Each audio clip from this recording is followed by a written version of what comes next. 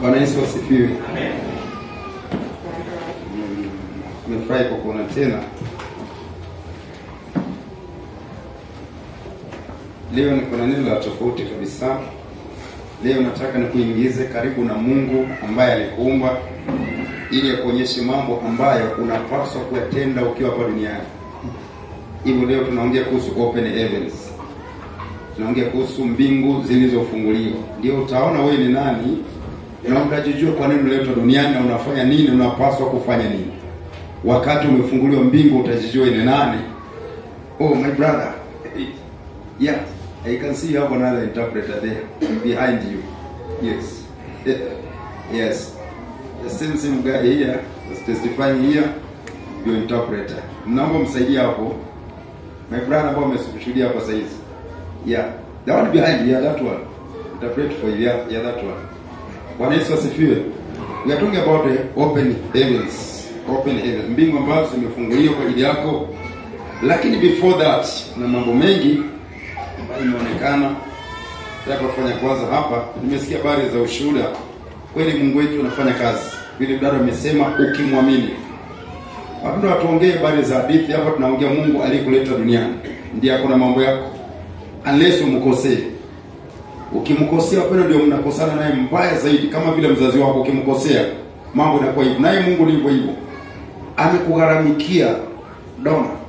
Wapo ukifika Mungu amekugharamikia sana. Dona. Kuanzia utoto wako, kuanzia acha utoto, kuanzia tumboni. Wapo unataka miezi 9, yeye ndiye alikuumba. Mzazi wako ajui vile uliumbwa. Yeye kubeba alibeba pekee yake kuleta duniani. Na ndipo sasa wewe ni product ya Mungu, na kama utaelewa ukiharibu product ya Mungu, anasema Mungu atakuharibu wewe. Kutoka utotoni kwa ujui kitu. Sasa amekukuza mpaka umefika sasa hizi. Na bado inaonekana kuna mtu anakuzuia. Anakuzuia kwamba Mungu asikusaidie katika mambo alikupangia hapa duniani. Bado kuna mambo umefanyiwa na mingine ukajifanyia wewe mwenyewe. Na amegeuka kwa hukumu kwako. Sasa hebu unauliza Mungu nimefanya nini? Tunaongea habari ya imani. Dada ameshuhudia hapo kwamba ukiamini Mungu anatenda. Waliomba kwa na pasta dada kwa Mombasa. Na mtoto akapona. Na tumeomba na mwingine hapo na Mungu akafungua kazi mahali pengine. Huyo brother analipwa 30,000 kwa saa. Anasema equivalent to Kenya shillings. Analipwa 30,000 per hour. Na anafanya 5 days. Tunaongea vitu ambavyo Mungu anafanya kwa uwezo wake. Wakati wewe umemwamini. Hata kile kubadilisha maisha. Mmoja hapa saizi wakati kwa naye Mombasa. Yeye nikaomba na yeye. Ulipofungua hizo vitu vimezuiwa kuanzia mwezi wa pili. Sasa tulimaliza maombi kurudi kwa nyumba yake. Akapiga hizo simu zote zinafunganishwa zinaletwa kwake. Hiyo consignment ikaletwa kwake. Pikipiki automatic inatumia betri, haitumii mafuta. Baba anaongea wakati ndani kampuni yetu tulienda kwa godown yake, tukashika mkono chini. Kwamba cha twende kwa alipita fulani na fulani. Kaika chini omba kwa na mimi kaomba. Basi tumeachia vitu zote na kazi kaendelea. Juzi alinipigia sasa vitu viliingia sini Monday. Akanipigia simu tayari hiyo pikipiki zinafanya kazi. Akaniambia ndio hiyo pasa inapita, ndio inafanya kazi, haingurumi. Tunaongea inatumia betri, haitumii mafuta ya mtu. Ndio kwanza naanza Kenya. Labda ni mtu wa hapa ndani. Watu wanashangaa sijui wewe unakuwa namna gani? Imani yako si inakuwaje? Huyu ni mtu hapa ndani tu. Aliamini Mungu na Mungu akafungua milango. Sasa yeye ameanza kazi. Na amechukua hata wengine wa hapa sasa hiyo kwa kazi huko. Ndio. Unaweza piga utoto sitakwambia ni nani. Ili wewe kwa mtandao. Bwana Yesu asifiwe sawa. Tunaongea wakati umemwamini Mungu kwa maisha yako. Na usimame na yeye. Anachokiangalia kikubwa zaidi ya yote. Iwapo umeoa, anaangalia nyumba yako kwanza. Anakuangalia wewe alafu unazama nyumba yako. Nyumba yako ikiwa sawa, haya mengine yote Mungu atakufanyia. Lakini kama kuna kashida kwa nyumba yako, hiyo ndio anasema charity begins at home. Vivyo hivyo na mabaya inaanzia kwa nyumba. Nyumba yako ikiwa sawa hata nje kutakuwa sawa. Bwana Yesu asifiwe. Tunaongea jinsi Mungu anafanya kazi na wale wanaopuuza Mungu. Asante kwa wageni wanaokuja. Nimekumbuka ile jambo nilisema Friday. Kuna watu wanaambia si ukibarikiwa hapo utoke, si ndio uende wapi, zile kufanya namna gani? Hapana, kuna mtu anazuiliwa. Eti si kuna watu si ni huku si ni wapi? Eti ukibarikiwa na vitu zako hapa utoke nje. Unaona? Ukikaa hapa si baraka zako zitaisha, utafanya namna gani? Tunashangaa hiyo ni kasumba gani na ndio si imetoka wapi? Hapa ndio Mungu ametubariki na nyumba hii. Hapa nimebarikiwa na millions of money ya kununua hizo ploti 3. Hapa nimebarikiwa na pesa kununua basi ambayo tuko nayo. Hapa nimebarikiwa na pesa kuchimba boholo ambayo tuko nayo. Bwana Yesu asifiwe. Na bado tuko hapa tunaona Mungu wa matendo, sio wa kusikiliza. Kuna watu wanakuja kuombewa, namwambia hapana, leo si siku ya kutoa sadaka. Leo rudi na sadaka yako, usikile utatendewa tena na Mungu ndio ulete sadaka. Anaweka sadaka yake, ili rudisha. Si ya leo. Mungu anasema leo si siku ya kupokea sadaka. Wewe ndio ukitendewa na Mungu sasa ndio uje utoe sadaka kanisani. Bwana Yesu asifiwe. So we are not for money, we are not for financial. We are here for the glory of God. Bwana Yesu asifiwe. So haya watu wamesikia wakitamka sijui mtu akibarikiwa sijui kwa hii kanisa ukimbie sijui ufanye namna gani.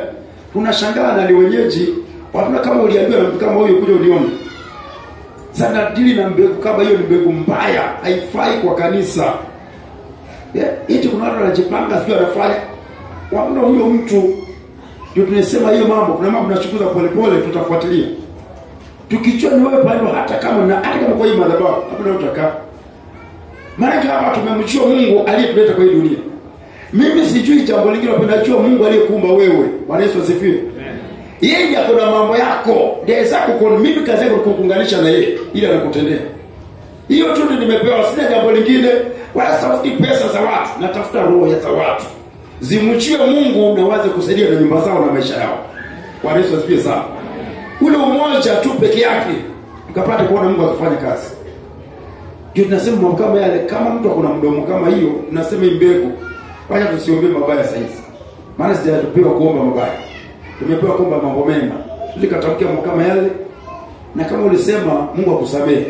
Lakini kwa leo sirudie tena. Bwana asifiwe sana.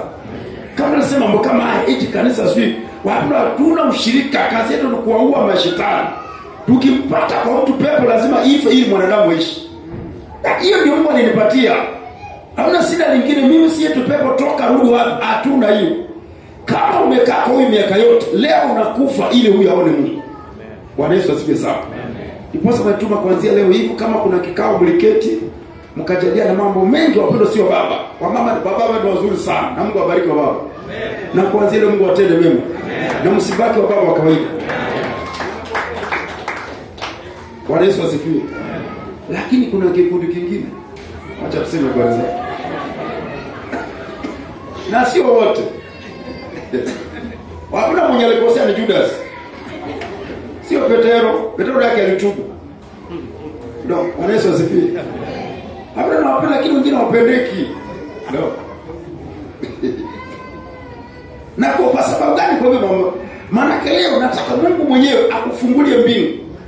Akuonyeshe huko nilifika nikaona jinsi kulivyo. Nikaambia hapa kuna hii, unaona hawa wameketi hivi na hapo hivi.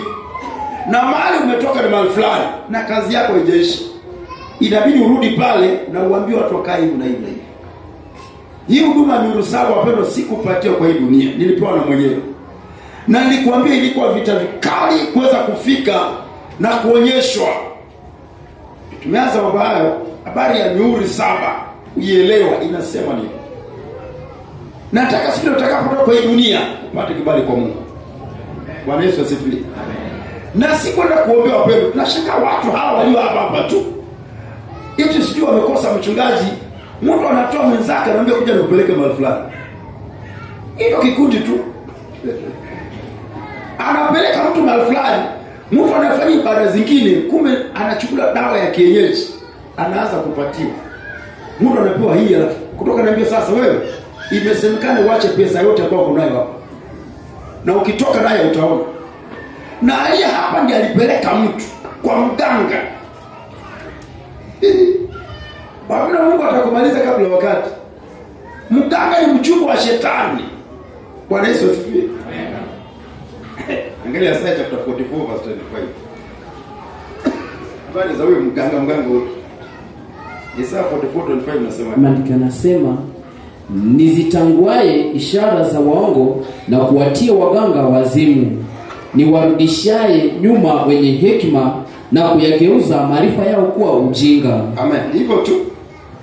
Anawatia waganga wa kienyeji na wazimu na kuyageuza maarifa yao kuwa ujinga.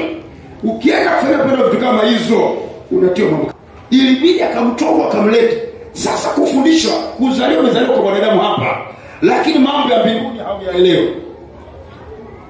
Ndio inabidi sasa uelekezo pale kuna mali toka kwa tumbo hivi ukaletwa duniani. Alafu sasa dunia nayo ikaanza kukufundisha mambo yake. Ndio inabidi sasa uambie ndio unaenda kanisani, uambie ukutanishwe na huyo ili Bwana kapate tena jambo jipya katika maisha yako na uunganishwe na yeye. Labda mimi sikujua mahali nimepitia ni Mungu alikuwa ananipitisha. Sikujua kama anakaa namna gani, lakini sauti yake ilikuwa inaniambia utafanya hivi, utafanya hivi. Nilikwambia mimi niliombea kwa nyumba. Nikamwambia Mungu yako bezwa mimi nikutumikie. Sinywi sigara, sivute sigara, sinywi pombe, sifanye nini. Sasa Bwana uliokoe tu. Ndiye akaanza kuniongoza kwa mambo yake. Na akanibalisha, akaniambia utakuwa unasikia sauti yangu. Usisikie sauti nyingine kutoka nje. Sikia sauti yangu. Nitakuwa nakwambia hii na hii utakuwa unafanya hivi. Mpaka wa leo hiyo sauti ndio niongoza. Bwana Yesu asifiwe.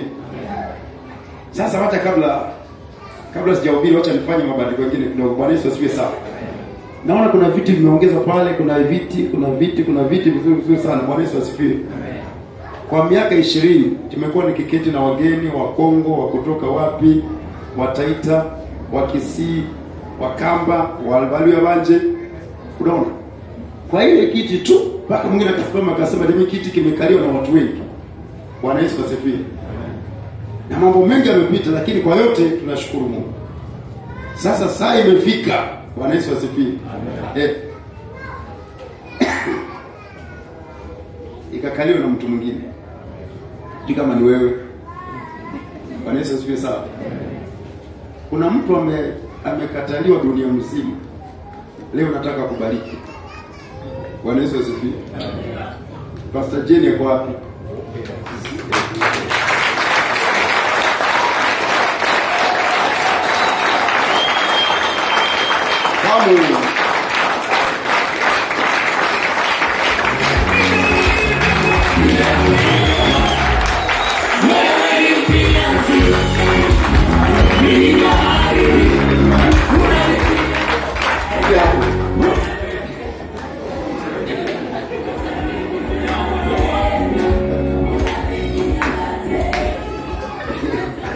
Bwana Yesu asifiwe sana.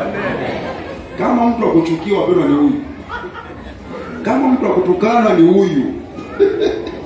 Amefanywa yote. Mpaka mmoja kaniambia mtu arudi kanisa lingine Dandora. Kwa wale wapendwa kama kuna mtu anachukia duniani ni mke wa mchungaji. Nilikwambia kuna mwingine Joska paka alifuatwa mchana saa 8 akaenda kawawa na washirika. Kapigwa kabisa na kawawa pasa kuta mke wake amekufa. So bwana tumeshukuru kwa mambo yote. Tumefanya kazi over 20 years imepita. Imekuwa kiketi na imependeza sasa Bwana akamuongoza kapata kuketi kwa ile kiti. Bwana asifiwe sana.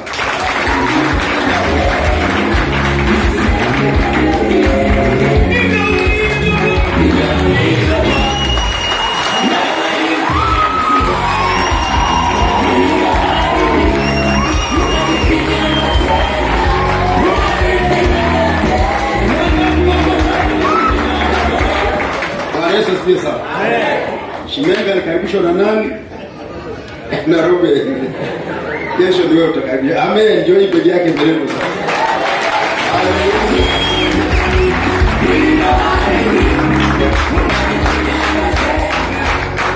Sasa tunatafuta ngila amgonge msimari pale au akeka peji yake.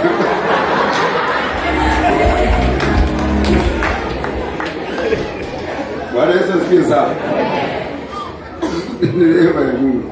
atagongea msumari wake pale wa kuhani wa kibeti, na wewe usipite pale karibu, utakuwa na fire and thunder.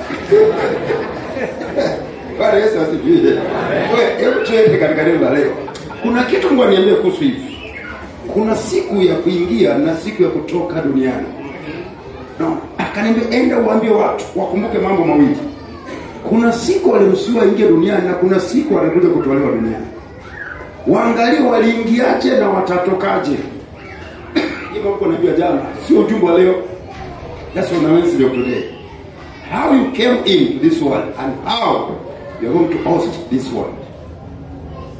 Ndio anasema hapa siku ya kuingia na siku utakayotoka duniani. Uliingiaje duniani na utatoka kinamna gani? Ndio Mungu anasema enda uambie mambo haya na kila mtu akajifikiria. Mwingine akasema hapa ndio hiyo tu, uliingiaje na utatokaje kwa hii dunia. Ya pili akaniambia enda uambie wanadamu. Wanadamu wamechoka na kusikia neno la Mungu wao. Sasa wanatafuta ishara. Unaona? Hiyo kanibia ni vitu akonazo. Neno wamelisikia wanaonekana kama limechoka, ni ishara. Hivyo mtu akitoka mwenye ishara wanakimbia wote. Hawakumbuka ishara ni za Mungu ama ni za nani. Mradi tu afanye ishara, afanye vyote hivyo. Inasema ishara nyingi zimetokea, kumbe si za Mungu. Na niposa nasema leo sasa enda uambie watu nataka watu wakubeba ishara zangu. Maana nyingi zimetokea that they are not of God. Many signs happen in this world. But Mungu anasema leo kuna watu nimeona katikati yenu. Nataka kupitia hao ndio niweze kuonyesha kazi zangu. Ndio nataka niwafungulie mbingu. Mahali walipo watasema jambo na mimi nitawasikia. Nitakuwa naongea na wao. Nitawafungulia mambo wapasayo kufanya. Na ndiposa anasema wale watakaochaguliwa na wale watakaokuja kuchaguliwa, hawa ni viongozi, wamekuwa wakiongoza, ndio sasa wanitafute niwaonyeshe kazi yake ni nini ya kufanya. Yopo kama utatolewa ama utabaki uongozi huo, ndio Mungu anasema ndio waambie mambo haya. Wakumbuke jinsi walivyoingia duniani hawakuwa wanajua kitu. Sasa hizi wataondoka wakiwa wanajua kila kitu. Walipokuja duniani hawakuelewa, hapo wanataka mazio tu unapewa unanyonya au kujua. Na amekutumia kuelewa na wazazi wao mpaka pale wamefikia, wengine hata wazazi hawapo. Na anasema angalia jinsi atakapotoka kwa hii dunia. Atatoka mtu wa namna gani? Atatoka kwa mtu wa Mungu ama mtu wa miungu? Ndio angalia vitu vilivyo nani. Ni urembo wa dunia hii unakufanya kusanisha na Mungu ama ni mali ya dunia hii inakusanisha kwa Mungu? Tuende katika neno la leo kuhusu open heavens. Genesis chapter 7 verse 6 to 12. Anasema mstari wa 6, naye Nuhu alikuwa mtu wa miaka 600 hapo hiyo gharika ya maji ilipokuwa juu ya nchi. Nuhu akaingia katika safina, yeye na wanawe na mkewe na wake za wanawe pamoja naye, kwa sababu ya maji ya gharika. Na katika wanyama walio safi na wanyama walio safi na ndege na vyovyote vitambaavyo juu ya nchi wakaingia katika safina alimo Nuhu, wawili, mume na mke, kama vile Mungu alivyomwamuru Nuhu. Ikawa baada ya siku hizo 7 maji ya gharika yakawa juu ya nchi.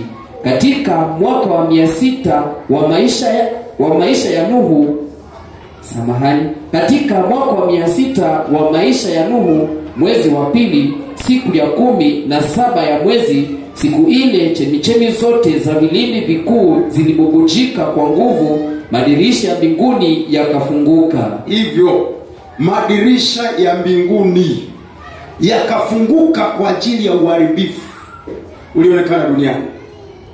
Watu Mungu anafungua njia kwa wema na anafungua njia kwa ubaya. Mabaya aliyaona siwezi kuvumilia. Mbingu zikafunguka kuja kuharibu. Hazikuwa nakuja kutengeneza, zilikuja kuharibu. Ndipo anasema hapa akaingiza wanyama wakaingia. Wale walio kaidi, wapenda sahi Kristo ndio safina. Wapenda kuna watu wamejificha na dini yake. Mimi dini yangu ni 7 seas. Toka huko. Toka kwa mioyo 7 ingia kwa Yesu. Yeye ndiye safina atakayokuwa na shida ulio nayo. Wapenda si kanisa hili. Kanisa ni hema ya kukutania. Leo tukimaliza ibada unasikia watu wametoka kila mmoja kwa nyumba yake. Wapenda kaa ndani ya Yesu. Yeye ndiye kuna maisha yako, ndio mwanzo wako na mwisho wako. Yeye ndiye atakayekushinda katika mambo uliyo nayo. Shida ni wewe kwa nyumba, mimi siko. Nyumba hii haiko huko. Wacha kubeba nyumba, beba Yesu akae ndani mwako. Anasema Mungu akaona uharibifu, akaamua kuachilia. Mbingu zikafunguliwa kwa ubaya. Wapenda, usitamani hiyo.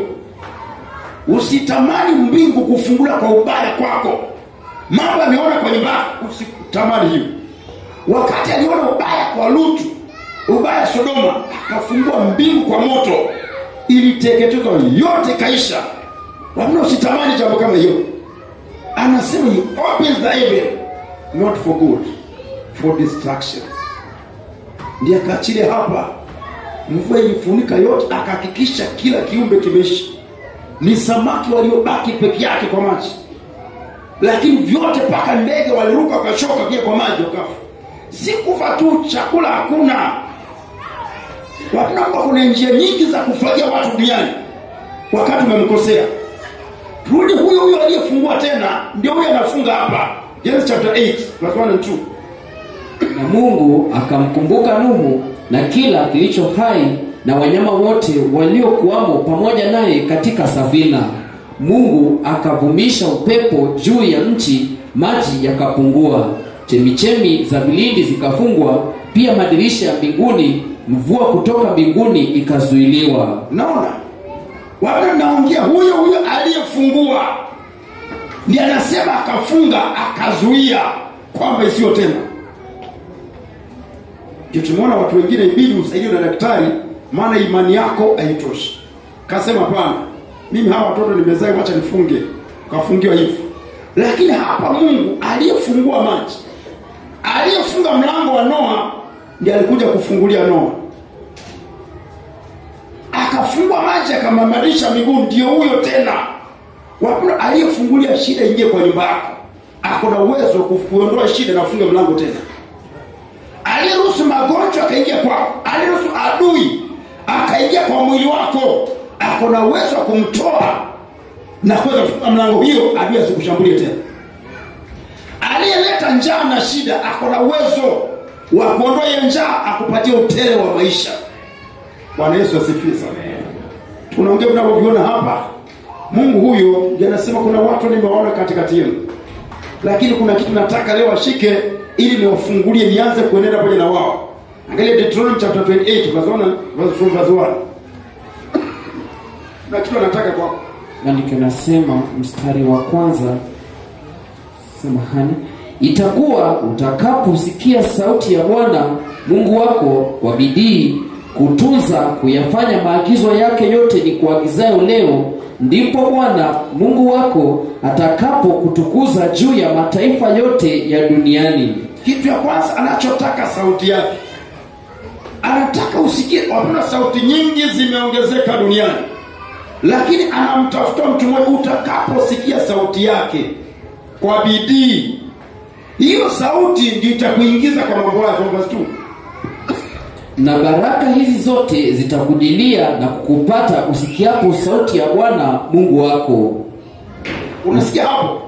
Haujaambia utatoa kitu, haujaambia utafanya nini. Wapenda, watu wameunganishwa na vitambaa, wameunganishwa na chumvi, wakasema wewe ndio chumvi, wewe ndio chumvi ya dunia.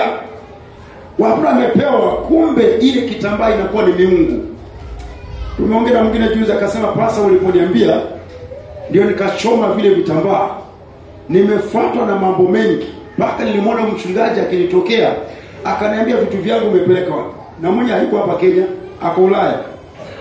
Aliposikia mwambie vitambaa ulipewa, hiyo ni sanamu umejiwekea na inakuongelesha. Wakati alivichoma kwenda kulala, alitokana na mchungaji, mbona kunirudishia vitu zangu? Nani alikwambia uchome vitu zangu? Akamwambia na ushindo kwa jina la Yesu, ndio roho ikapata kupotea. Kumbe ukiweka kitu cha mtu hapa, roho yake unaandamana nayo. Wapo, unapookoka unabeba roho ya Kristo. Na hiyo kama kuna kitu umepewa pendo, hiyo ni chumvi umeweka kwa nyumba, mwenye alikupatia inafuatiliwa.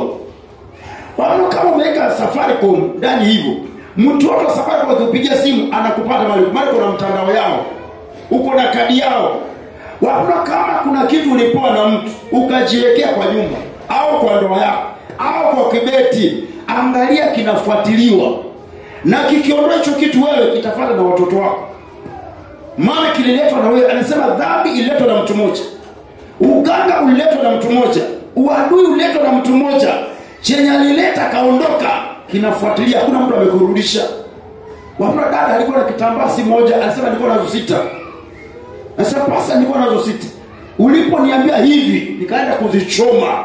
Nilipozichoma wewe pasa nilitokea usiku. Kwa hasira, ungenirudishia vitu zangu, alikwenda kuzichoma. Hiyo nguvu umepewa wapi kuchoma vitu zangu? Akamwambia ushinde kwa jina la Yesu. Ndipo akatoweka. Na mambo kapotea. Kutoka pale sasa akaanza kuletwa, ako kwenye mto. Unaona? Yale maji naye alikuwa amepewa. Wanaongea kama hivi, analetwa sasa, amepigana maroho za maji. Anajikuta kwa katikati ya bahari hapa. Anaambia vitu vyako viko hapa ndani, ingia kazichukue. Tunaongea kitu ambacho unaunganishwa nacho ndani kama ni kawaida. Kama ni maji unataka kwa nyumba yako, ombea kwa imani. Useme hii damu Yesu kaondoa shida ambayo niko nayo kwa imani yako. Mama aliyegusa pindo la Yesu aliambia mama, kwa imani yako ndio umepona. Bwana Yesu asifiwe. Bwana naomba imani ya kukusaidia, si vitu vya kupewa unaweka kwa nyumba. Vitakukula na watoto wako na utaanza kushangaa. Adui halali. Leo kuna ndugu ikimaliza maombi saa 2 kasoro, ndugu akaingia kwa mtoto. Na kasema pasa afadhali twende kwa ofisi usaidie mtoto wangu. Mtoto anakauka usiku, mtoto anaenda. Kwambia nini? Hata pasa sio kama amekuja. Yaani pengine hajafika sasa hivi. Bado mtoto anakauka anaenda. Wamesumbuka usiku mzima, kuanzia saa 8 usiku. Tusa asubuhi saa 2 hapo. Tulikuwa tunapiga Mungu kwa mtoto hapo sasa hivi. Koroe maromba mtoto mtoto. Tunaongea mambo ya leo asubuhi. Choto hapa umewekewa kwa nyumba kinafuatiliwa. Anasema hapa sasa, sauti yangu watakapoisikia nitaamuru baraka hizi zitakuja kwa nyumba yako. Verse 3 imesemaje? Utabarikiwa mjini, utabarikiwa na mashambani. Wakati umetikia sauti ya Mungu, ndipo anasema utabarikiwa hapa mjini na mashambani. Nataka leo sauti ukaibebe juu yako. Hiyo sauti ndio inaleta baraka, inaleta vitu vyote. Sauti ya Mungu ndio itakwambia hapa kuna hiyo, ondoa hii, fanya hii, na Mungu anajitukuza kwako. Bwana Yesu asifiwe. Verse 4. Utabarikiwa uzao wa tumbo lako na uzao wa nchi yako na uzao wa wanyama wako wa mifugo, maongeo ya ng'ombe wako na wadogo wa kondoo zako. Litabarikiwa kapu lako na chombo chako cha kukandia unga. Utabarikiwa uingiapo, utabarikiwa utokapo. Bwana atawafanya adui zako wainukao juu yako kupigwa mbele yako. Watakutokea kwa njia moja, lakini watakimbia mbele yako kwa njia 7. Bwana ataiamuru baraka ije juu yako katika ghala zako na mambo yote utakayotia mkono wako. Naye atakubarikia katika nchi akupayo Bwana Mungu wako. Amen. Utaandika up to 12. Tunaongea sauti ya baraka, sauti ya uponyaji, sauti ya uzima, sauti ya mafanikio ni ya Mungu aliyekuleta kwa hii dunia, ya kuonyesha baraka yake kwako.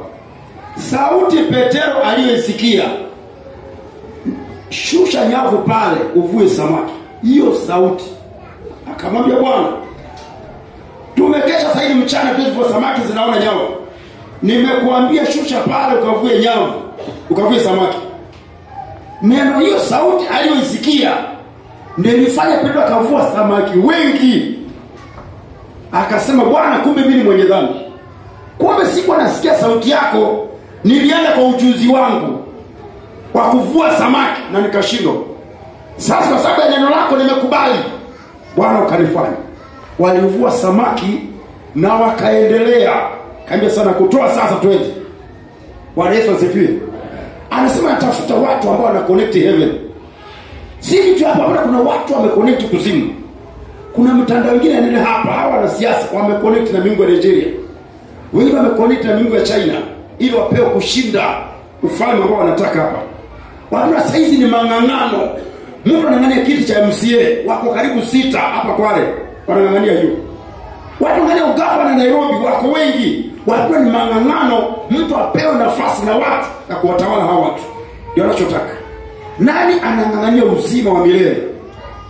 Sauti ya Mungu wapendwa peke yake itakutoa kwa hali ulionayo. Maana watu wengi wamefutilia mbali, haiko kwa sauti za watu. Fanyeni hivi, kaeni hivi, fanyeni hivi, lakini sauti yangu ilikosekana. Ni anasema nimeona watumishi wangu katikati yenu ambao nataka waibebe sauti yangu ndio akasaidia wengine wako pale nje. Psalm chapter 78 from verse 23. Zaburi 78 78 Wazeshi 23. Maandiko yanasema, lakini aliamuru mawingu juu, akaifungua milango ya mbinguni, akawanyeshea mana ili wale, akawapa nafaka ya mbinguni. Mwanadamu akala chakula cha mashujaa, aliwapelekea chakula cha kuwashibisha. Aliuelekeza upepo wa mashariki mbinguni, akaiongoza kusi kwa uweza wake. Akawanyeshea nyama kama mavumbi, na ndege wenye mbawa kama mchanga wa bahari. Akawaangusha kati ya matuo yao pande zote za maskani yao. Wakala wakashiba sana, maana aliwaletea walivyovitamani. Amen. Wapendwa, mbingu zikafunguka kwa sababu ya njaa mtu ako nayo. Wana njaa walikuwa na Israeli. Mungu akafungua mbingu akawaachia chakula. Unasikia? Wapendwa, kumbe ukishinda hapa, sema kwa more than conquerors. Chakula cha mashujaa. Watu walioshinda kina Mesha, kina Abednego, kina Danieli, watu walioshinda dhambi duniani, walioshinda miungu, waliozima milki za wafalme. Hao ndio walionekana pale. Nilipoondoka nilikuta wameketi hivi kama mtu kwa desk ya shule. Ndio nikauza, hao unawajua? Kama bwana siwajui. Basi hawa ndio wale walipita kwenye dhiki kuu na hawajafika, wanangoja kwenda pale. Ile nchi wameahidiwa, njia yake ndio hii, na sikuweza kuonyesha huko. Ndio anasema hapa, mbingu zikafunguka, wakapewa chakula cha mashujaa. Wakati corona iliingia, ndio unasikia chakula cha mashujaa ndipo kiliachiliwa. Bado sijaona vitu kama zile, yani kwa siku 3, yani unafanywa vitu mpaka unashangaa. Ndio anasema nilikwambia hautaishi kwa sababu watu wanatoa sadaka kanisani. Unaishi kwa sababu ya kuniamini mimi. Nilisema fedha dhahabu ni mali yangu. Ndio Mungu alifanya mambo mpaka nikashangaa, hapa siwezi kuambia siri sasa hivi. Bwana Yesu asifiwe sana. Maana aliachilia vitu vingine. Hizi vitu unavitoa wapi? Maana mtu anamuelewa. Nasema navitoa mahali fulani. Unasikia hii corona? Ndio vitu zake hizi ambazo tunapewa. Hizi zinaendelea. Sisi hapa tumefanyia watu, tumefanyia na sasa malipo yake sisi tunalipwa. Wale tunafanyia watu. Wao ndio wanakufa na sisi tuko wazima. Yaani Mungu anatuombea, ndiye anatuweka tuko hai. Wao ndio wanaaga na sisi tunawahudumia. Na sisi bado tuko hai. Mpaka leo tunaishi. Je, sasa hawa tunahudumia ndio serikali inatulipa vitu kama hizo. Tunaongea hapa wakati mbingu imefunguliwa Israeli for the last 40 years. Sijui umeokoka lini na Mungu umeendea naye namna gani hapa.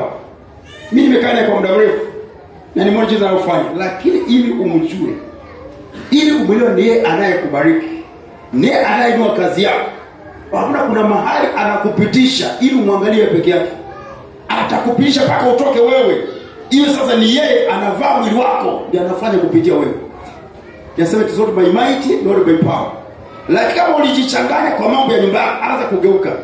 Anza kurudi sasa. Mbona nimerudi sasa? Wapi usikile utalala kwa hii dunia. Na yale maovu hayajaondolewa. Kumbuka Musa wakati aliitwa, ile roho ya kuwa mtu haiko ameondolewa. Karibu mzuie kuingia mbinguni. Shetani alimzuia. Mbingu zikafunguka, wakala cha chakula cha mashujaa. Isaiah chapter 45 from verse 8. Maandiko yanasema mstari wa 8, dondokeni enyi mbingu toka juu, mawingu ya mwage haki, nchi ifunuke ili kutoa wokovu. nayo itoe haki ikamee pamoja. Mimi Bwana nimeiumba. Ole wake ashindanaye na muumba wake kigae kimoja katika vigae vya dunia.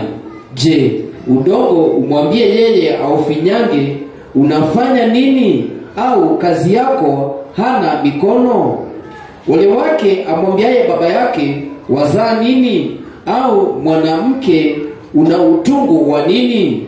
Bwana mtakatifu wa Israeli na muumba wake asema hivi: niulize habari za mambo yatakayokuja, mambo ya wana wangu na habari za kazi ya mikono yangu, haya niagizeni. Imagine Mungu anasema niagizeni. Imagine niagizeni, wakaagiza chakula wakaletewa. Wakaagiza samaki wakaniagizeni. Imagine baba anakuambia wewe niagize tu kulete kalamu. Silikuwa shuleni unasoma. Unaagiza mama nataka nimetuma school fees. Yeye anashuka na kuletea Mungu anasema niagizeni. Yaani ufanye order. No. Uko kwa hoteli unaagiza mandondo. No. Ndiye anasema Mungu niagizeni. Kama wale niliwalisha, hata nyinyi nitawalisha. Kama wale niwabariki, na wewe nitakubariki. Anasema niagizeni muone kama sitawafanyia. Ndio Bwana ametuma neno lake leo. Sijui umeishi mtu wa namna gani, sijui kudharauliwa, sijui kutukana, umefanywa nini. Mungu alisema leo amekuja kwa ajili yako. Aondoe madharau na matukano. Maana ni wewe utakainua goma yenu. Bwana Yesu asifiwe sana. Ni wewe utainua jamii yenu, hata kama kuna namna gani. Mungu anasema ni wewe. Hata kama walikupitisha wakakudharau, bado waliinuliwa na Yusufu. Bwana Yesu asifiwe sana. Hata kama walitukana Danieli, Daudi, bado aliwatawala. Bwana Yesu asifiwe. Mungu anataka kufanye, neno dogo ni kufanye wewe. Na siku ni ya leo. Hizo kazi umepita za hivi na hivi, Mungu atakubadilishia wakati leo utamsikia na uanze kufuatana na yeye. Kitu Bwana anachotaka wewe, anasema watu wameacha kulisoma neno. Na maombi yamepungua. Kwa sababu unasikia manabii wanakaza nchi yenu vitu vyote, maana yake maombi yamepungua. Yaani kusema hapa saa 9 watu maombi, ukuta mtu mmoja watu wawili. Kama nakuta nyumba iko empty.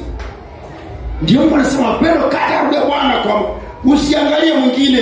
Wewe njoo kwa mambo ya nyumba. Kama kuna biashara hapa pipeline, ikifika saa 9 acha mtu kuja 1 hour, utaanza kubadilisha kazi yako. Kuja saa 9 na usiongee na mtu.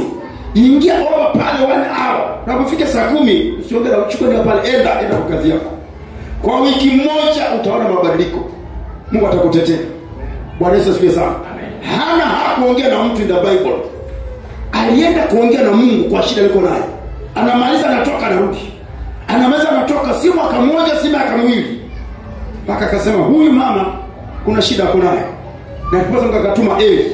Akaenda kwa njia mbaya. Mama mbona uache ulipi wako? Akasema sijalewa.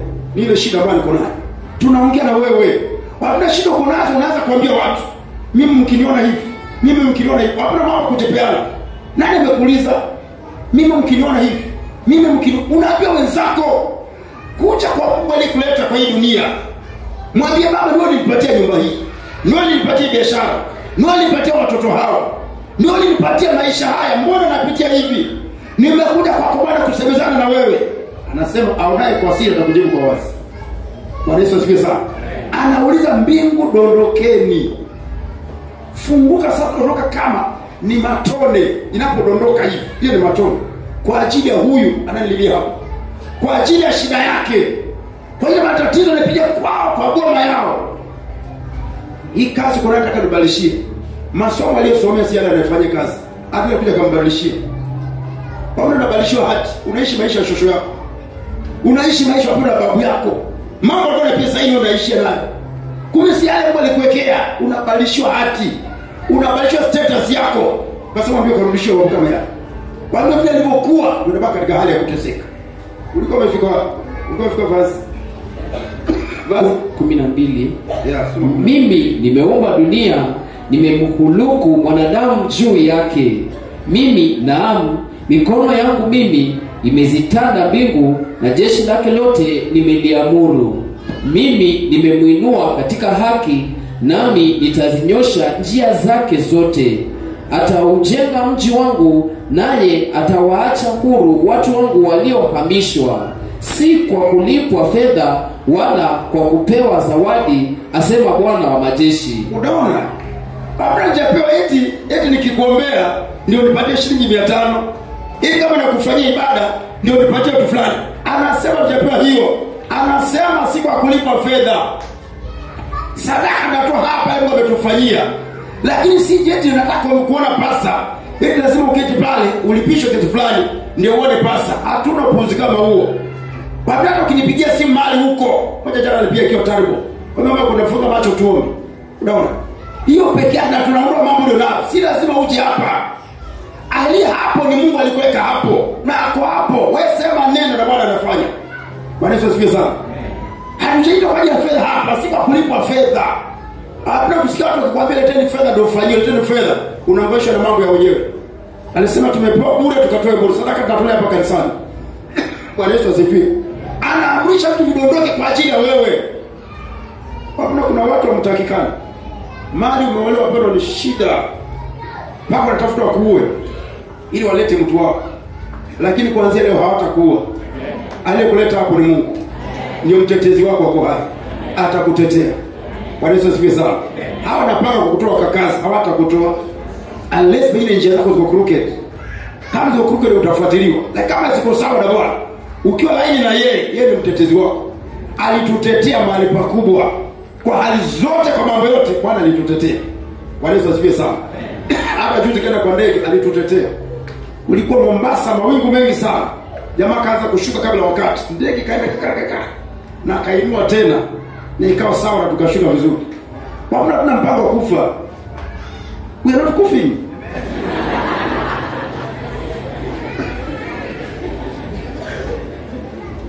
Bwana Yesu asifiwe sana. Ninaomba na wewe siku moja atisema kujalia. Hapana rahisi sana 55 minutes uko Mombasa.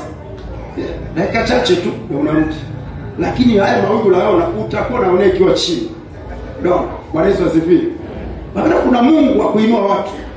Ningoja unaona ni pesa nyingi, ni pesa mbinge mno aiye. Ni pesa mbinge. No. Yeah. Kuja ndio kupatia formula yake. Bwana Yesu asifiwe. Tafuta kwenda ndio kupatia kurudi. Bwana Yesu asifiwe. Mnangojea Mombasa. Kabisa pasa yetu ameweka kanisa pale nzuri na watu wamefanya mpaka jana kwa nipiga pasa tumeongeza viti, watu wameongezeka. Tangu tulipofika tukatangaza kuanzia leo hapa ni Mungu na watu wake. Na tukashikana mkono kwa madhabahu tukaomba tukatakasa madhabahu. Ameniambia watu wameongezeka. Last Sunday this Sunday mpaka wameongeza viti viongezeka vile pale kanisani. Ili Bwana kapate kuonekana. Anasema anangojea Desemba. Bwana Yesu asifiwe sana. Desemba hii unangojea Mombasa wewe. Sasa ni kikundi cha wamama. Wapende kupata mama mwingine hata kuna mwingine atoshana hapo. Wale wacha mama atoshana hivi. Yaani mwiko anashika kama microphone.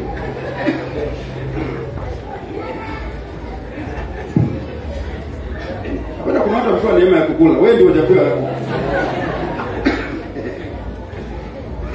Yaani mrefu. Alafu mweusi.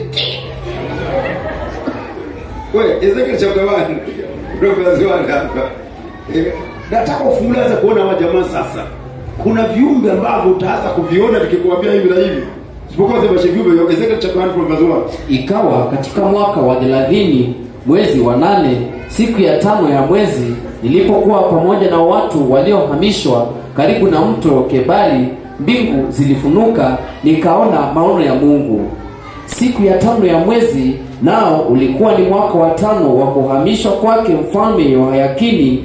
Neno la Bwana likamjia Ezekieli kuhani mwana wa Buzi kwa dhahiri katika nchi ya Wakaldayo karibu na mto wa Kebari, na mkono wa Bwana ulikuwa hapo juu yake. Nikaona na tazama, upepo wa dhoruba ulitoka upande wa kaskazini, wingu kubwa sana pamoja na moto ukifanya duara ya nuru na mwangaza pande zote, na katikati yake kitu kama rangi ya kaharabu katikati ya moto huo. Kukatokea katikati yake mfano wa viumbe hai vinne,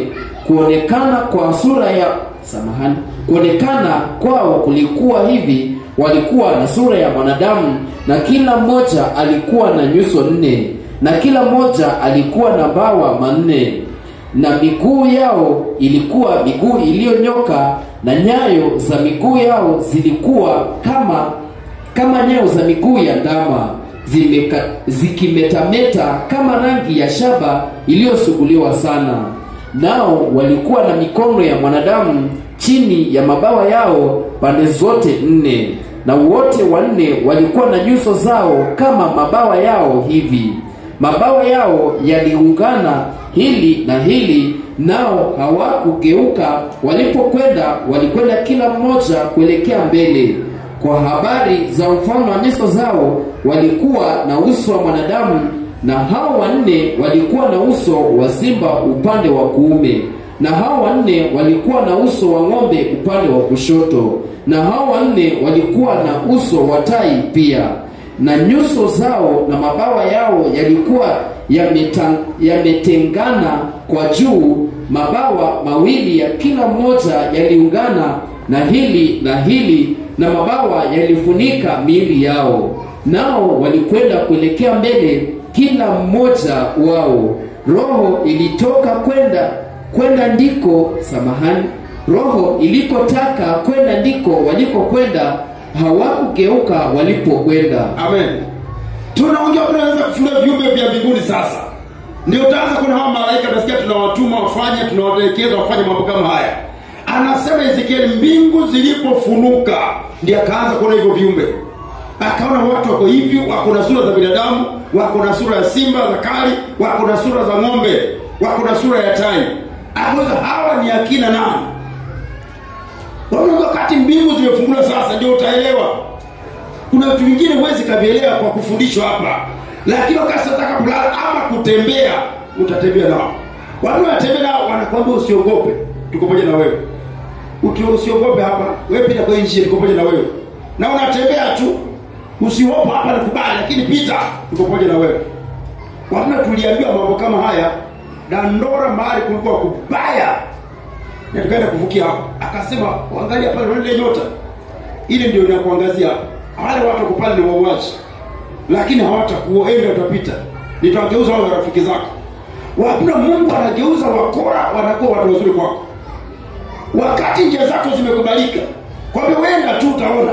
Waona na saa hiyo ni 2:30 ya usiku na watu wao mchana. Mara tupata kataka pale. Lenda kapita, wakaniambia, "Ai bwana, hatuna shida, sisi tunatembea hapa." Walianza kwenye kusema, "Huyu ni mtumishi wa Mungu." Na wapenda wakati huo tulikuwa tunavaa jeans, tena inafika hapa juu. No.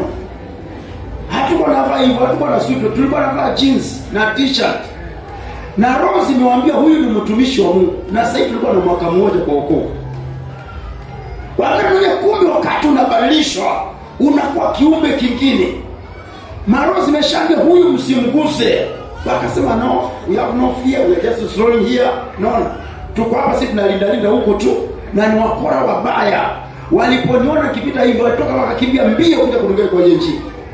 Akaniambia, "Unaona mauti ndio hiyo, lakini leo wewe utapanda." Naona ile yote ndio imekuangalia. Tumewaingia hawa, tumewabadilisha. Yenda. Ndio nikaenda nikapita. Kwa sauti niliyosikia, ungeenda kwa nguvu wapendwa, tusingekuwa duniani. Lakini kwa sababu yeye ndio nakwambia, kama huyu leo utamruhusu, hicho kipawa kimekusumbua miaka nyingi, yeye ndiye atakifufua. Hiyo uimbaji umezuiwa miaka nyingi, yeye ndiye atauinua. Hiyo biashara yeye ndiye atainua. Wakati umebeba sauti hii, hii sauti inainua. Alisikia kilio cha Israeli, akatumana wapewe chakula. Mbingu zikafunguka, wakapewa chakula cha mashujaa. Bwana Yesu asifiwe sana. Sijui watakupatia nini.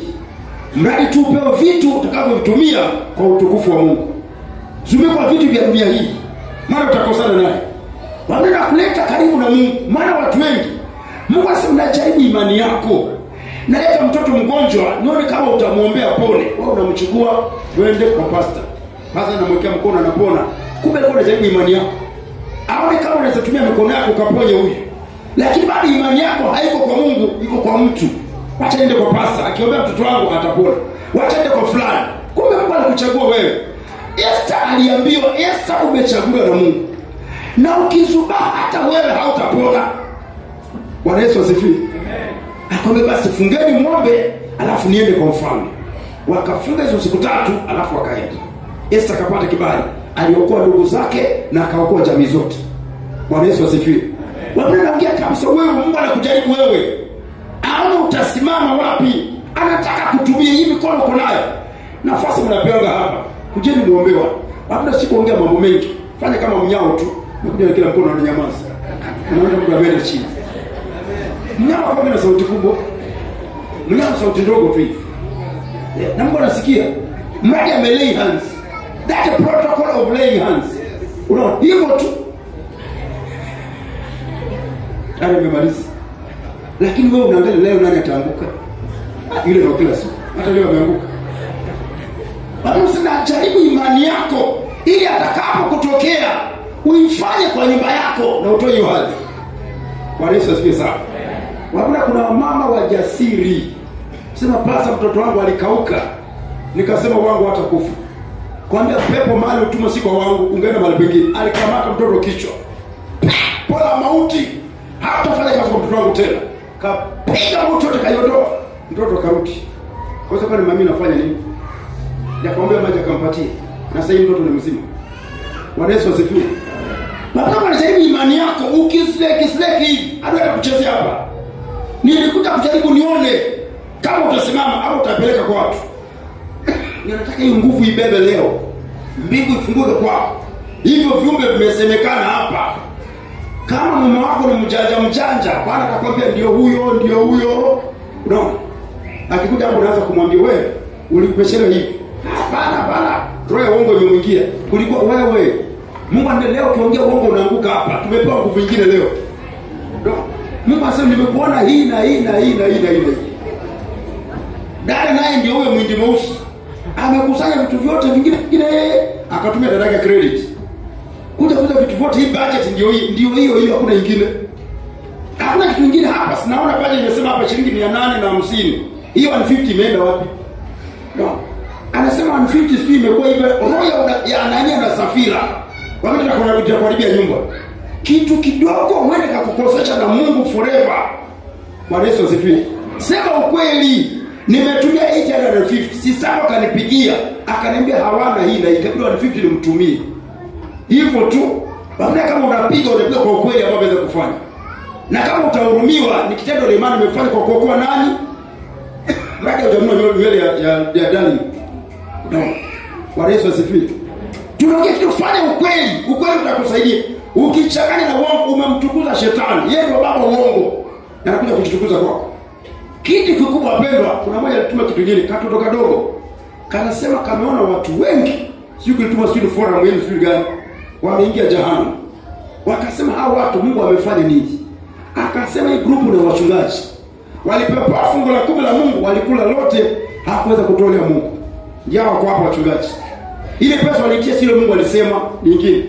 Akakuta kitu kingine wazee wa kanisa tele. Akasema na hawa walifanya mregani. Hawa hapo wanatoa fungu la 10. Mamilioni ya watu. Hiyo peke yake ndio liwashtaki wako hapa. Mungu ile pesa aliwapatia, kuna sehemu yake ya Mungu ndani, hakutolea Mungu. Ndio unakuta wako hapa. Wabna katoto kadogo na kanalia. Kanalia kasema kuta watu tele mamilioni. Kwa hao ndio hawa ni wachungaji. Walichukua pesa za watu wakafanya mambo yote. Hakutangaza ukweli wa Mungu. Na hao kwa nini hawa hakutoa sehemu ya 10 ya Mungu. Walibarikiwa na Mungu lakini hakutolea Mungu. Ndio hapo kwa. Bado kitu kidogo vinakufanya wapende kwambia angalia kile uliingia duniani au kwa nuru. Sasa hivi amekupatia kuna afya nzuri. Wapenda unakula, unalala mahali pazuri. Unapata pesa, unaona mshahara ni kidogo. Unakula fungu la 10 la mkumbe inahesabiwa. Nilikwambia mama anadaiwa na miungu. Mkataba leo kana mshtaki. Akamwambia mama kuna deni yetu kubwa, hajatulipa. Deni nini hapa? Wanasema mali ya Ghana atatuchinjia atakwenda kufanyia, hatatufanyia. Tumeua mume wako na yeye tumemuua, lakini haitoshi, deni kubwa. Labda Mungu anakudai nini? Tangu uzaliwe ama tangu anza kumchua kuja kanisani, ni vitu gani umeibia Mungu? Unaona kama ni kawaida. Wapenda vitu zote tusaidia. Hata tupate shilingi ngapi, tunajua ya Mungu ni hivi. Na tena tunaongezea zaidi ili tuhesabiwe haki. Ndio tumeongea kwa michango hapa. inabidi tutoe na zaidi ili tuhesabiwe haki mbele hii mambo tuonekane hapa. Na tukimaliza hapo anafunga mlango mwingine ambao kuna kuzuia. Bwana Yesu asifiwe. Na kuambia kuhusu sauti ya baraka na mafanikio haitoki kwa mwanadamu, haiko na mchungaji. Mchungaji katika kukuunganisha. Na kama anakupatia maji, elewa ni madhabahu umeunganishwa nayo. Kama amekupatia vitambaa, wapenda ni madhabahu umeunganishwa nayo. Kama umepewa riziki umeunganishwa nayo. Ni anasema tokeni katikati ya mkatengwe ili uanze kumwelekea yeye. Ukidunga magoti kwa nyumba, mwambie Mungu niko hapa. Unajua nyumba yangu. Tumekuwa tukipitia. Yapo mimi ndio shida. Naomba nisamehe kuanzia leo. Na urekebishe mume wangu. Au naye kwa siri ataanza kujibu kwa wazi. Vingine wewe unatoa sadaka peke yako. Ukikuja kanisani, natoa sadaka yako, mke wako anatoa yake. Watoto wako kando, unawapatia mashilingi.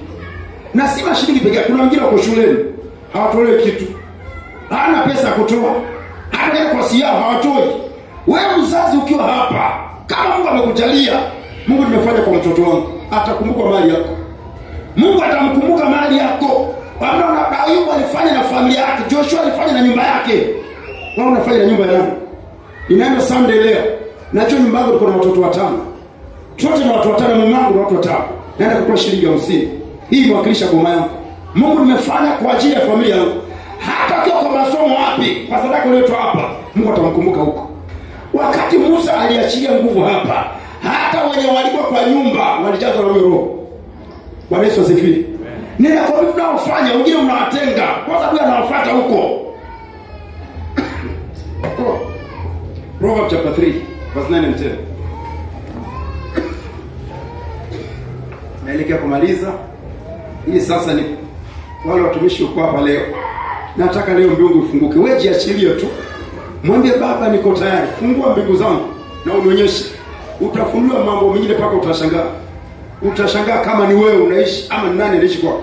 Proverbs chapter 3 verse 9 and 10. Mheshimu Bwana kwa mali yako na kwa malimbuko ya mazao yako yote.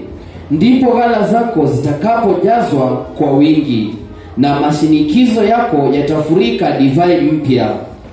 Hivyo tu, unaona? Wakati umemheshimu Bwana kwa mali yako, anasema ghala zako atazijaza. Lakini kama bado kama umekuwa unamtenga Bwana kwa mali zako, anasema ni kuna zinaanza kupungua na zinaanza kuondolewa kwako. Bwana usikumbuke hapo na Bwana atafanya. Kuna mmoja anasema kuhusu habari ya fungu la 10 hiyo ambayo mnaelewa, ambayo ilikuwa ya mtu mwingine pale. Marka 3:10. 10 to 12. Ndio. Andiko nasema, leteni zaka kamili ghalani ili kiwemo chakula katika nyumba yangu, mkanijaribu kwa njia hiyo, asema Bwana wa majeshi. Mjue kama sitawafungulia madirisha ya mbinguni na kuwamwagieni baraka hata isiwepo nafasi ya kutosha au la.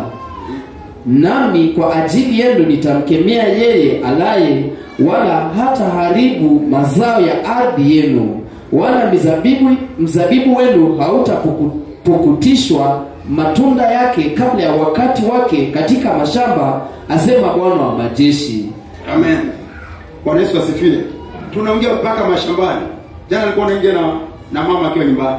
Anasema tunashangaa huko, yani kwetu mahindi ni green kabisa, mahindi yalikia kwenda kukomaa, lakini kwa wengine kote hakuna kitu. Sasa anasema inabidi sasa pengine waweke masai wa kulinda ndio uwezo wasije kuiba mahindi huko. Maana chakula huko ni kingi, wale wengine wote walima hakuna, lakini hapo nilimwambia Mungu la sasa nilipanda mbegu yangu nikaenda fulani. Hakuna kitu nilipata. This time Mungu sitaki kupandia hewa.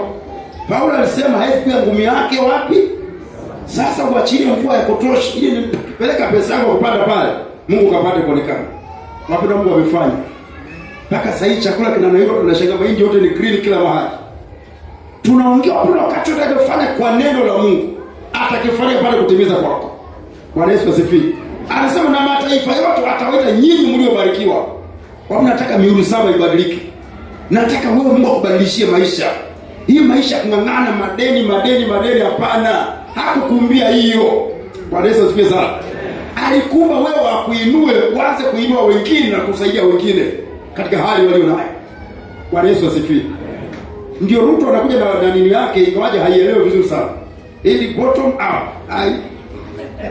Wanataka wewe wachua hiyo ni system ya kutoa ndugu zako chini mahali wako. Waweke katika viwango vingi ndio mwanze kusaidiana. Lakini bila mkiwa vilango vimoja hamwezi kusaidiana. Mtaita learning friends.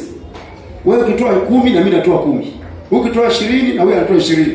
Mnabaki na lakini hivi wapendwa, wewe unataka wewe kwanza akuinue kwa mambo ya rohoni, uharibu miungu yote inayozuia ndugu yako isiendelee. Inayozuia kaka yako kwanza. Wakati umeenda pale sasa ndio utasema neno ukiwa hapa na ninafanya kazi pale nyumbani. Bwana Yesu asifiwe sana. Kama kwa ndugu yetu Alex sasa amekuwa uombezi wa kuvunja miungu yote ya ukambani kila mahali. Wale walienda juzi walishangaa. Kwa wengine hakuna mahindi lakini kwake mahindi kwa hivi. Naja niletea gorogoro. Bwana Yesu asifiwe sana. Hapo naongea wakati kwa wengine hakuna lakini kwako watasema yule Mungu fulani kwani miungu gani anatumia? Maana unajua miungu wajua habari za Mungu. Bwana Yesu asifiwe. Tunaongea na wewe nataka ubadilishe maisha. Hii mambo ya kungangana si wapi si kwa maisha hapana. Nataka imalizike wakati wewe leo umwambie Bwana niko hapa leo.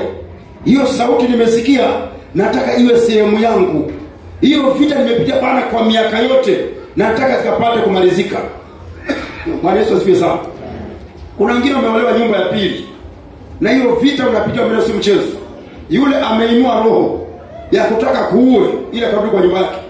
Hapo usiposimama imara yaliyotendeka Mungu anajua. Kwa sababu kuna wengine ambao hawako watu wazuri. Na Bwana kaongoa watu wa jihadhari usingolewe na Mungu. Kabisa Vashti alikuwa mbaya na Mungu akamngoa. Watu walipoelewa sasa wakatafuta ile flat ambayo ni gani aweze kurudi nyumba yake. Watu adui halali za wrong spirit. Adui atakufuatilia ama siwaanze kukulia watoto. Kwa hiyo kuna mchaimire kule mbaya sana. Akasema hizo huyu mume wake alikuwa mume wangu. Na yale nilimfanyia kwa hicho kitanda, hiyo blanket, hiyo mattress niliyofanya. Nilisema hakuna siku atafollow mwanamke mwingine hapa. Ulifanya nini? Kwa hiyo mattress nilikata, yeye alikuwa ameenda kazini. Nikatoboa nikaweka vitu nilipewa na mganga. Nikaweka irizi, akaweka ndongo, unajua ndongo. Akaiweka huko ndani huko vitu vyote hivyo. Akaja hizo ni za kazi gani? Za kufunga huyo mwanaume. Hata kiwa mwanamke mwingine sitafollow maisha yake yote. Sasa naona amekaa hivi na nikaweka roho ya chuki kati ya huyo mwanamke ataolewa na mama mke wasipatana. Wewe nani? Mimi naitwa Rose. Nilikuwa fulani. Na huyo ndugu alikuwa mzee wa kanisa mahali fulani na mke wake ni mchawi. Kwambia basi kazi yako imeisha. Mkiua vitu vyangu na nachinja kondoo narudisha. Mkiua hii na nachinja mbuzi narudisha. Ndio unaona pia unapiga Mungu leo unarudia kesho, unarudia kesho. Anasema niko na kondoo 4 na mbuzi zangu na mbuzi 3. Mkifanya hii na nachinja nyingine narudisha. Ndio nikaita bwanake. Kamwambia Rose ni nani? Ni fulani hivi na hivi. Ndio alikuwa mchawi, ndio nikamwacha. Ndio nikaoa huyu. Oh basi. Bacha yake imefuata tukuondole wewe. Na sasa kwa hiyo mattress imefanya enda utoe kaishoni. Jamaa kana kachukua mattress akaitoa kwa nyumbani reserve. Akaenda kaishoni. Iko na vitu zake ndani zote. Kurudi mke akafaulu. Sasa hivi mke wake wako sasa na watoto 3. Baada ya kufunga na mchawi na kuchoma ile mattress. Juu mattress yako kuna nini? Bwana Yesu asifiwe sana. Sijawaambia uende kuangalia mattress ndani. Bwana Yesu asifiwe. Nataka usimamie imani ya kutoka katika hali ulio nayo. Hiyo peke yake. Wakati wangu umeisha hapo. Matthew chapter 3 verse 16-17. Yehova. Matthew chapter 3 verse 16-17. Nikanasema 16.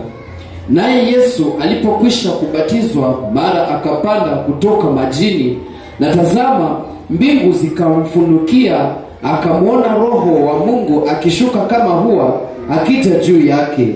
Na tazama sauti kutoka mbinguni ikisema, huyu ni mwanangu mpendwa ninayependezwa naye. Amen.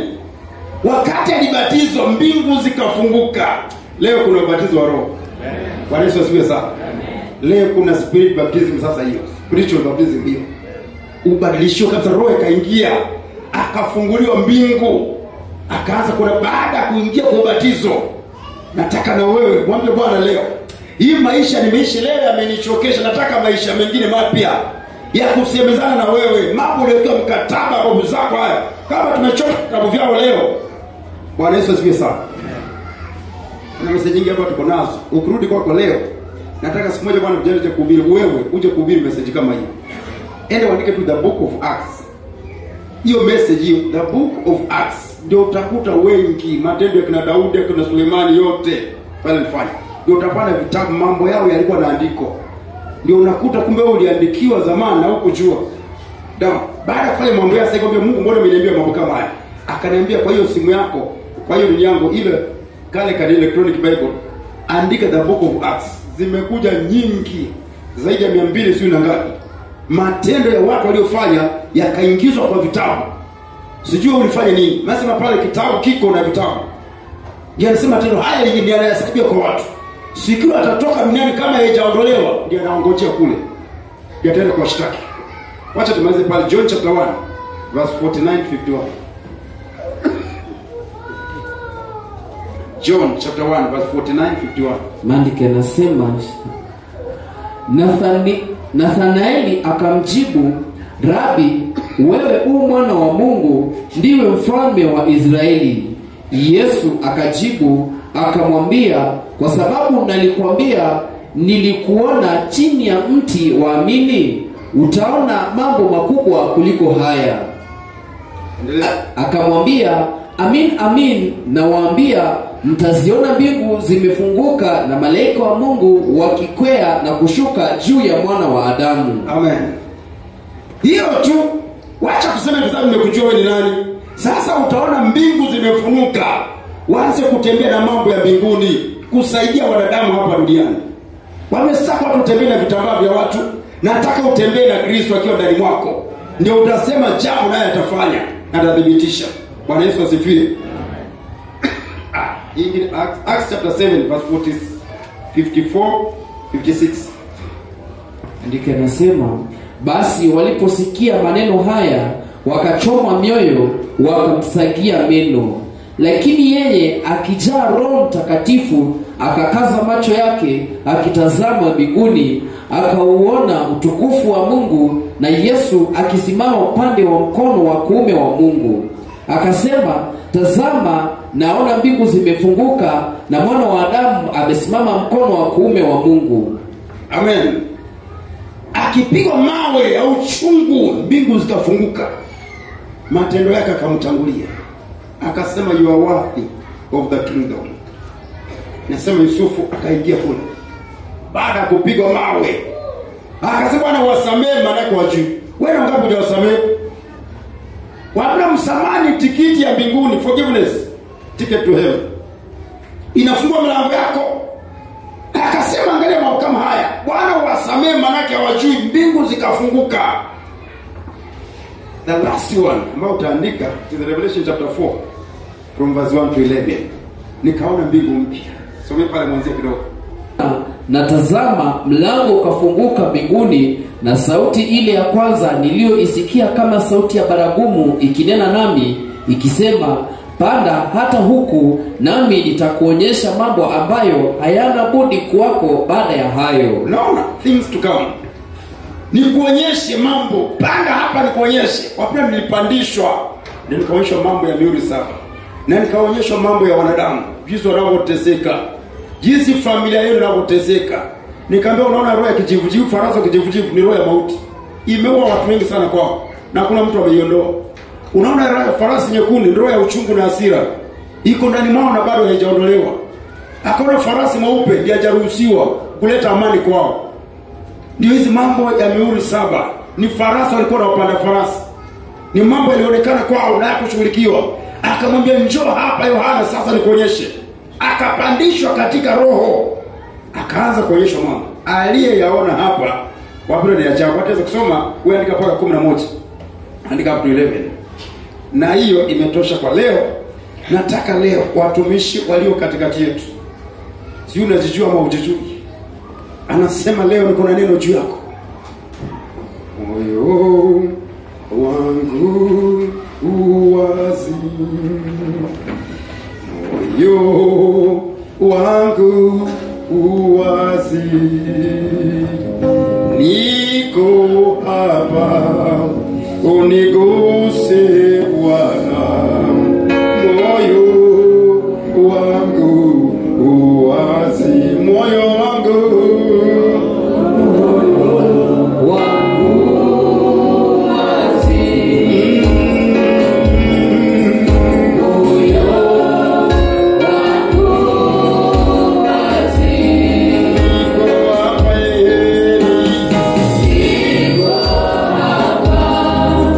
Uniguse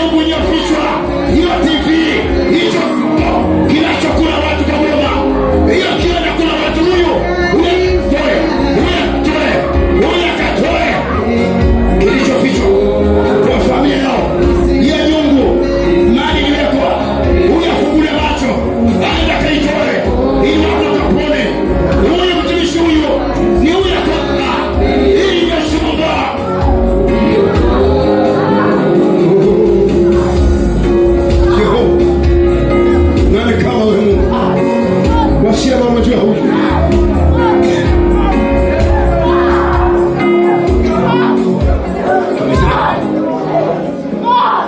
Usiangalie mtindo unapita. Naona mbingu zimeachiliwa. Yale mambo yamefikia muda mrefu. Naona imeachiliwa. Usiangalie mwenzako. Naona roho anapita juu yako. Umeteseka muda mrefu. Umehangaika kwa kutukana. Umedhani inaitana. Mwambie uachilie huyo. Mwambie uachilie. Na akasamehe ndugu zake. Hao waliomkosea. Mwambie huyo asamehe. Samehe. Awasamehe waliomtukana, wakakwambia unakula watoto wako, wamekudharau wewe. Samehe, unakula watoto wako, wamekutukana, wanasema ufai hapa, wanasema ufukuzwe.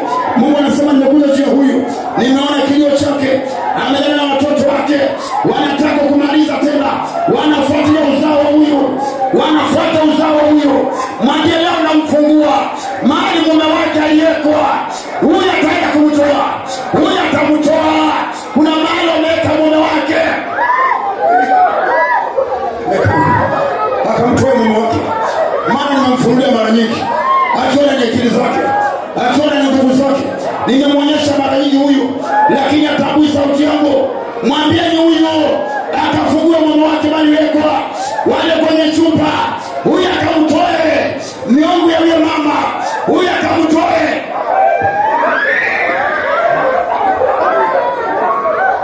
Pembe imara miungu ya huyo mama, atoe mume wake, huyu akamtoe. Huyu ndiye akaenda akamtoe.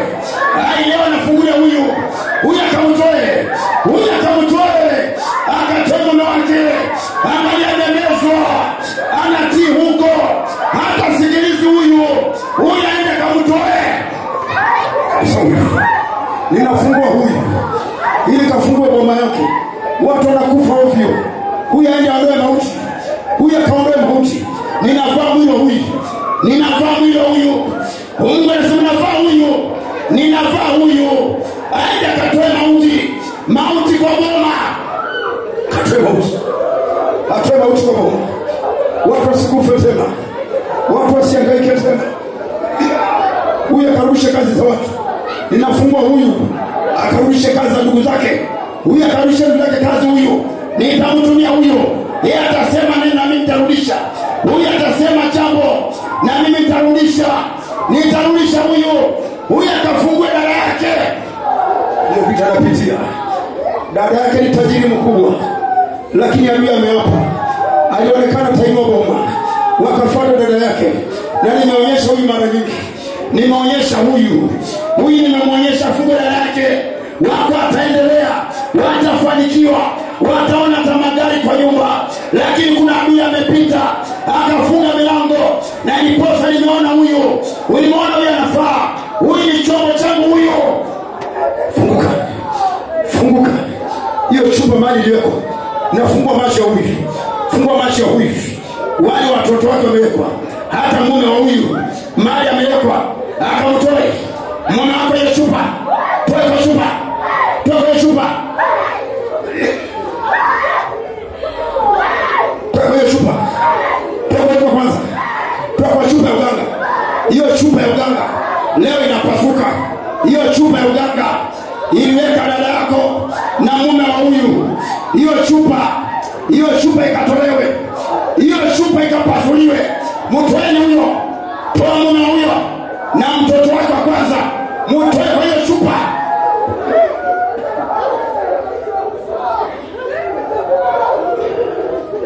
Ngine kaini mfalme lazima uishe, hautateseka milele. Hiyo kazi imezuiwa muda mrefu.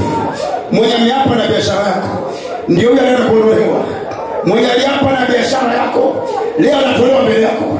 Leo anatolewa mbele yako. Maana leo unapewa roho nyingine. Leo unapewa roho nyingine. Unapewa roho nyingine leo. Haitazuiliwa na mwanadamu. Mwenye aliapa na biashara yako akasema atakukomesha wewe, anasema utaendelea. Angalia mbingu zimefunguka mbele yako. Mungu anasema niko pamoja na wewe, nitakushika mkono. Wanaoshindana na wewe watakuwa kichwa kuwa, wanatafuta kukuua, hawatakuua tena. Maana roho yangu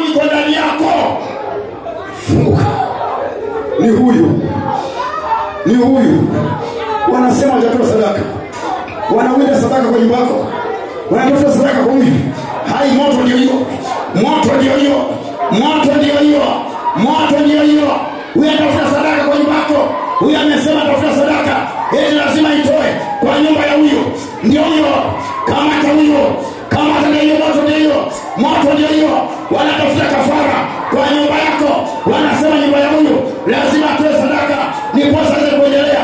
Hiyo sadaka wameamba kwa mtoto wako na wewe na kwa mume wako. Wanatoa hiyo. Ni huyo kwa hapa toa. Wacha moto kwanza. Toa hiyo roho. Toa wewe mauti. Toa wewe kwanza.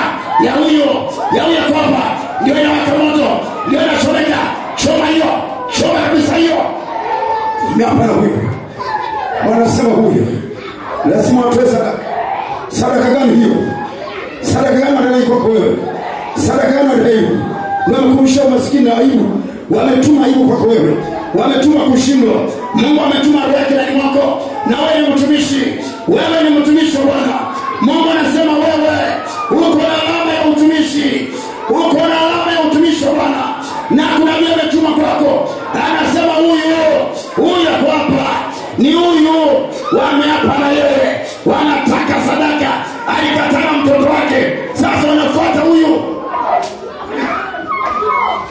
Kwa kabisa hiyo. Kwenye uchawi. Hiyo uchawi amerusha. Huyu ni majini. Wamerusha majini juu huyu. Yoshina na accident. Wametuma jana maliza huyu. Na ikashindwa. Sasa wanaenda roho huyu.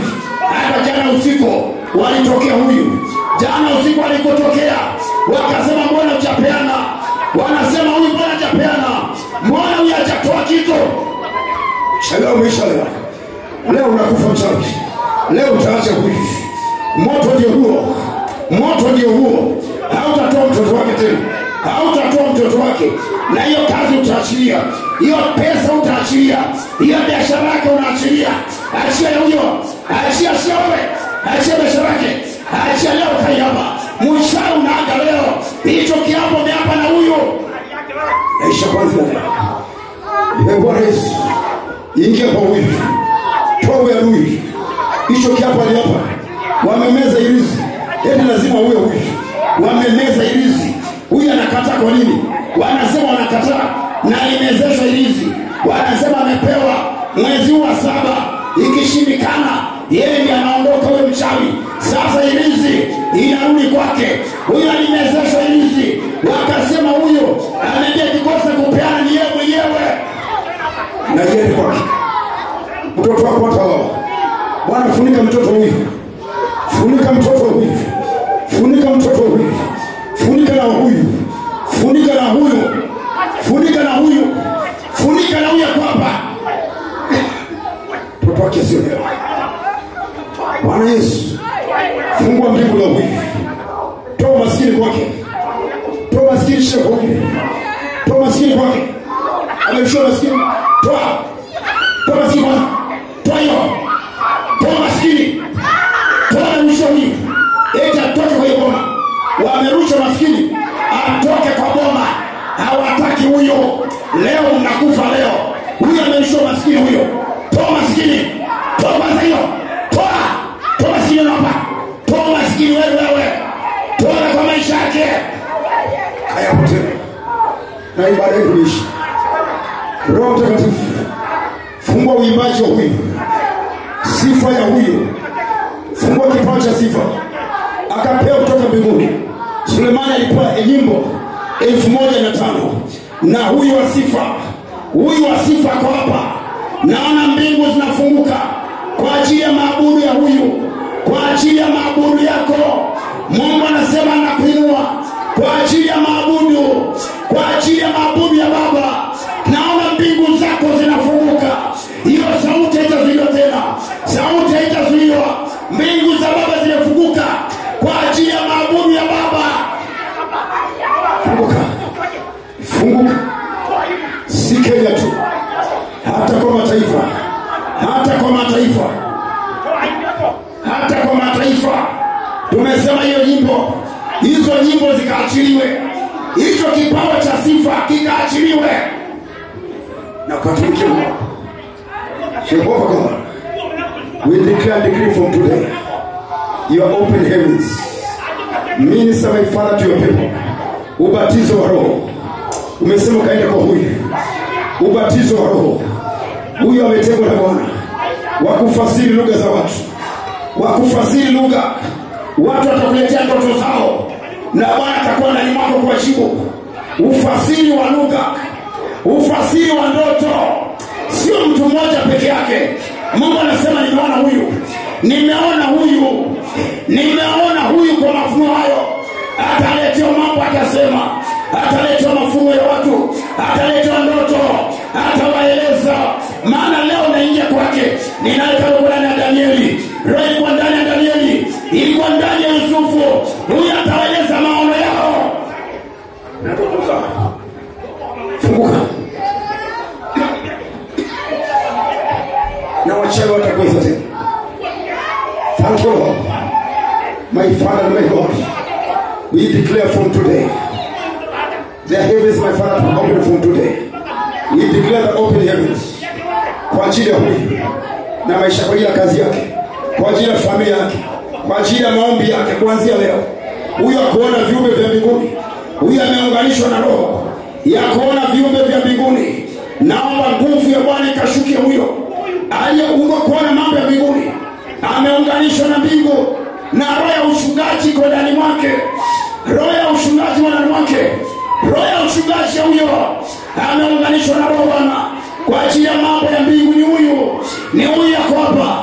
Fungua na macho ya huyo. Fungua na macho ya huyo.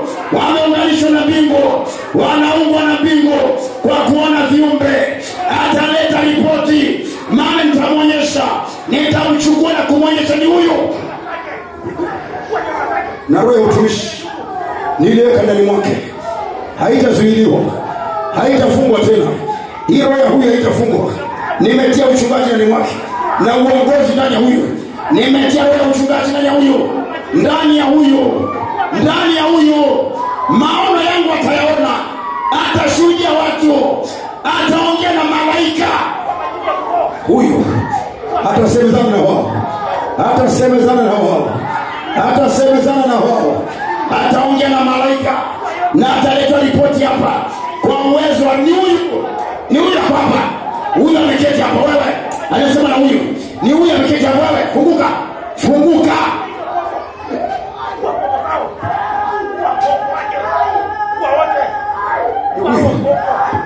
Ni huyu. Ni huyu. Wameomba na mbingu. Na huyu. Na huyu. Mungu anasema ni wewe. Ni huyu. Ni huyu ameungwa. Roho yake imeunganishwa. Inaungwa na mbingu. Kama ya Yohana aendapo kulala, ataonyeshwa mambo ya nyumba hii na matendo ya hii nyumba. Nimeweka cha utumishi huyu matendo ya nyumba hii.